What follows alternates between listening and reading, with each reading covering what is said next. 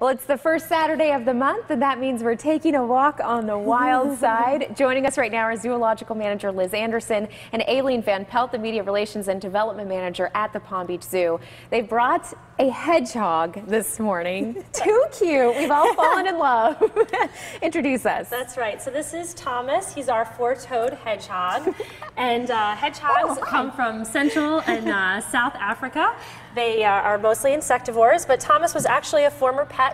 And sometimes, as much as we try to encourage people to avoid exotics as pets, they still decide that an exotic animal is right for them. And in that case, hedgehogs are actually a pretty good choice. They're pretty small, so they're relatively easy to feed and house, and they're solitary, so they don't have a lot of social needs. Sure, and boy, is he cute. Or she, I don't know. He, okay. Yes. So tell us, I mean, they have that prickly appearance, but it's not like a porcupine, right? You're exactly right. Yeah. Porcupines have the ability to lose their quills, just like our hair falls out, whereas hedgehog spines are intact. They don't lose their spines the way that a porcupine loses its quills. Now, I hear that Thomas and I, we have something in common. We both like to paint.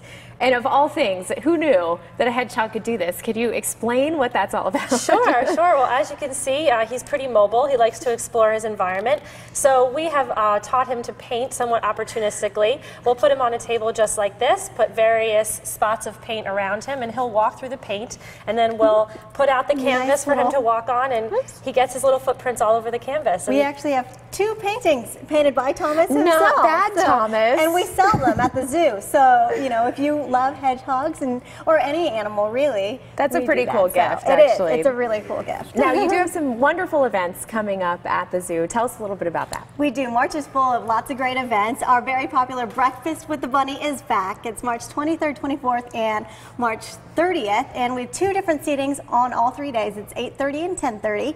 And what you get with that is full admission to the zoo, buffet breakfast, an egg hunt, pictures with the Easter Bunny. And we've got price differences between members and non-members, and all of that is available on our website at palmbeachzoo.org. You got to reserve in advance, and it goes fast, so get on there right now. And then we've also got, we talked about this last time, family overnight camping out at the zoo.